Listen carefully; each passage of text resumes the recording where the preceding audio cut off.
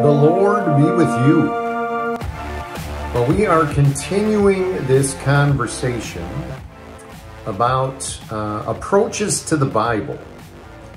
There certainly seem to be a variety of ways that we can come to the Holy Scriptures, a variety of traditions about the right way or the wrong way to approach the Holy Scriptures.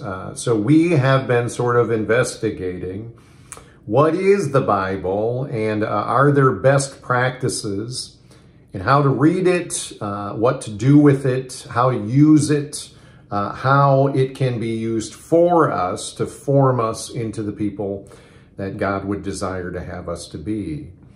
One of the things that we talked about in our last video, as we have been sort of working through this high-tech technology of dry erase board, what ways do our lives and God's Word intersect? And we said maybe the first way that the majority of us kind of approach the Scriptures or get introduced to the Scriptures is through this method of devotional reading. That is essentially reading things for us. What do I hear in the Scriptures? What does it mean to me? How does it inform me directly? We also talked about how there are some limitations that come with that, some problems. It is possible to think that you are the central person of importance. It's primarily what you get out of it. And it is very disjointed because you kind of pick up and drop off wherever you want in the text. You probably never get a full, robust understanding of what is there. So maybe the next way of moving forward beyond that, deepening our ability to read Scripture and to get things out of the Bible, is I think a lot of us move from a devotional style reading to a content-focused reading. And by this, these are primarily the through the Bible type techniques. So it is interesting when you encounter certain Scriptures, especially in the life of Jesus, that you find him referring to different points in a broader scriptural narrative. So for example, some people confront him and say, you tell us, Rabbi, is it lawful for a man to divorce his wife for any and every reason? And Jesus essentially says to them, have you not heard that in the beginning, God made them male and female, and for this reason, a man leaves his mother and father and becomes one flesh with his wife. In other words, Jesus seems to think there is a beginning to this story, which is very interesting. In another place, Jesus is talking to people who are a little bit hypocritical and have a hard time believing him.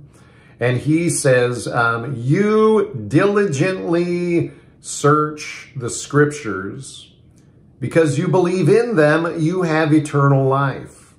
But these same Scriptures testify about me. Again, Jesus seems to think that there is a trajectory that this Bible, these holy writings are moving in a particular direction, pointing toward a particular end. And Jesus essentially says, at least for the sake of the Gospels, that is me. I am the end of this story, or the story up to this point.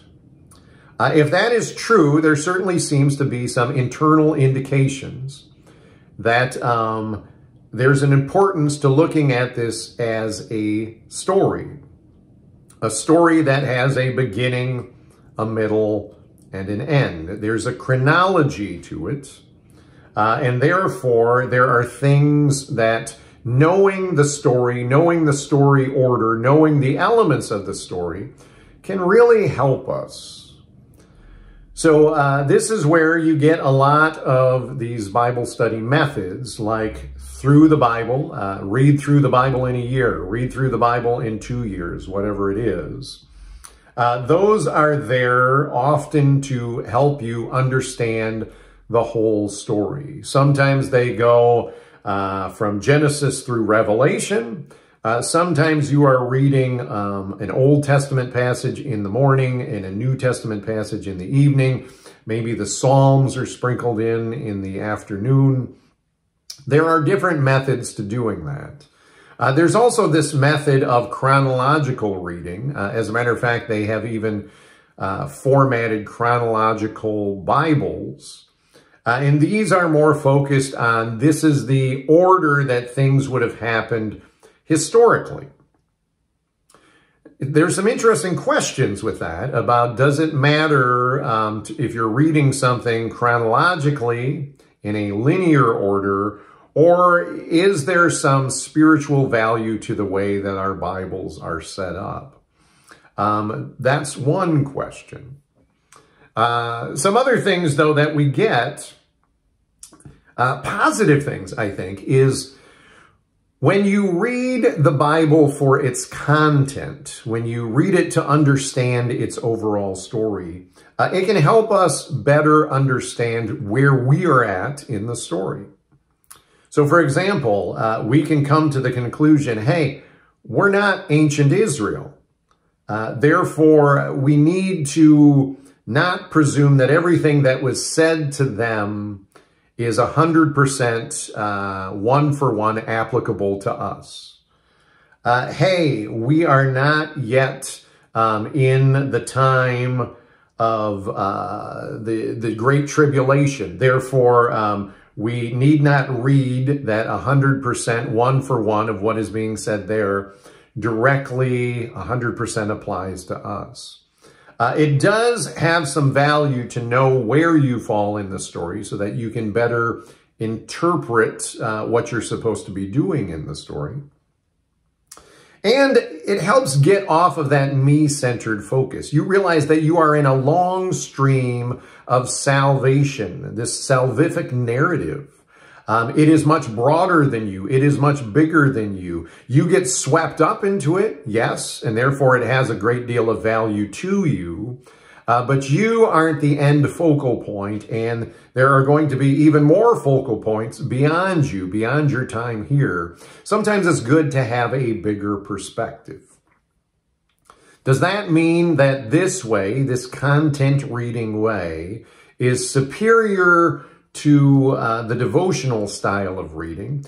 And or does it mean that there are no problems with just reading for content? And again, the answer is absolutely not. This way also can pose some problems. It corrects some problems, and then it imposes some other problems. So some of the problems that we get in just reading for content's sake is you can kind of devalue other parts of the scriptures, especially the First Testament, the so-called Old Testament, these Hebrew scriptures, because you are not an Israelite. You can very well say, hey, you know what? That First Testament has little to no value for me whatsoever. I'm not living in that story, and therefore I don't need to know an awful lot about that. We can also get to the place where story itself can create sort of a false idea. We can compare it with other stories that move us, stories that motivate us, stories that inspire us, but have no real binding or grounding within actual reality. So, for example, we can read lots of tales, lots of fairy tales, lots of fables, lots of myths, even modern day thrillers or science fiction dramas. Those can stir us and move us to do things and to change things and to maybe even be better people. But if we're saying that the Bible functions exactly the same way as any other story, And that's all its value is, regardless of whether it's real or not, regardless of whether it's true or not. It's just there to inspire us to be better people. That is a huge glaring problem, and I would say a huge misuse, maybe even a sacrilegious use of using the scriptures. And the same thing with that devaluing thing. You know, I have seen traditions who have said, you know what, you don't read the First Testament. You don't even need the First Testament anymore because that part of the story is done and gone. I've seen other traditions that would say you don't need the Gospels anymore either, because since the Holy Spirit came, that's when the church was birthed, and everything during this church age is all that's important right now.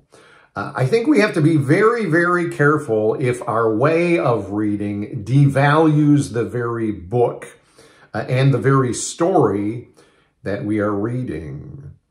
So how do we get better at that? How do we not allow the content of the story to make us only focus on the little part that seemingly is where we're at? How do we hold it all together?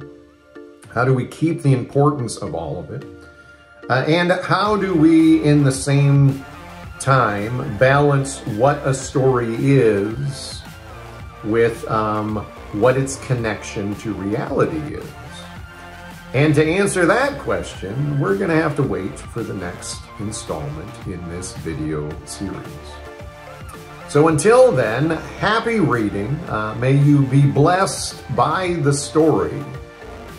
And may the peace of God be with you. Amen.